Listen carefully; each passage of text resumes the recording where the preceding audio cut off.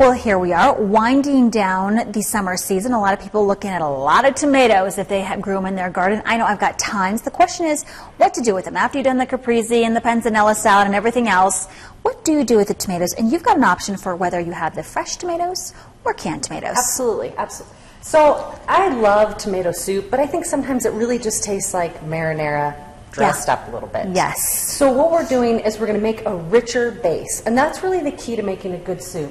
So we start off by sauteing off some shallots, we've got some carrots, and then fennel is going to be my secret agent here. Also known as sweet anise, so it's got a little sweet, slightly licorice flavor to it. It's not going to show up as licorice, it's going to be more of the sweet base. Yes. Right? Surprisingly sweet. Yes, yeah. Absolutely. So then this we're cooking in some chicken stock. This is really the important base to this whole recipe because this is where we're developing flavor. Yeah. Okay? If I can't smell what's going on in here, then it's going to be a really lackluster soup. Once this goes, then I'll add in my tomatoes. So you could use roasted tomatoes, fresh tomatoes. Once tomato season's over, I really recommend the canned organic tomatoes because the tomatoes aren't going to have any flavor. So you're not doing any justice. So we'll take the tomatoes, put them in, cook this up. Now you can see it already looks really, I mean, we could leave it chunky like this if we want. But I think that's going to be harder for the kids to eat at school. So we're going to emulsify it, and then that's going to be the body of the soup. That's what's going to thicken it. If we wanted to have a little heavy cream at the end, that's when we could do it. It'd give us that sort of luxurious feel to the soup. Velvety, yeah. But if you want to keep it healthy, keep it out, because then we can do croutons. Right on top, which gives that nice crunch too.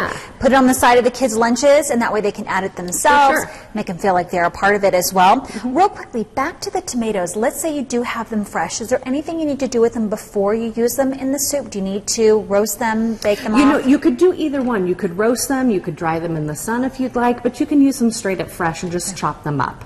The heartier the tomato, the more flavorful the soup is going to be. The inside of your tomato is just really watery. You might want to leave some of that out.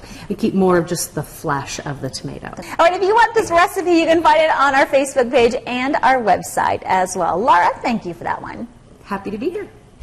All right, well, our air quality here in the Reno-Sparks area has now deteriorated. We're in the unhealthy for sensitive groups category and well into that category at that with a count of 126. We're going to talk about the air quality in some other spots, plus what you could expect on your 7-day forecast coming up.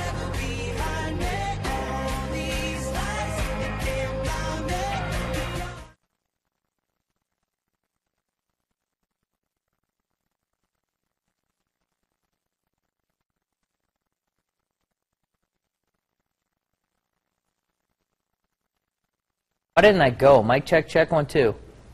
Okay, good? Nope. Got it? Good. No, good, don't got it. No, mic doesn't, bulb doesn't work. That's fine. I'd rather have that than a spotlight shining in my face.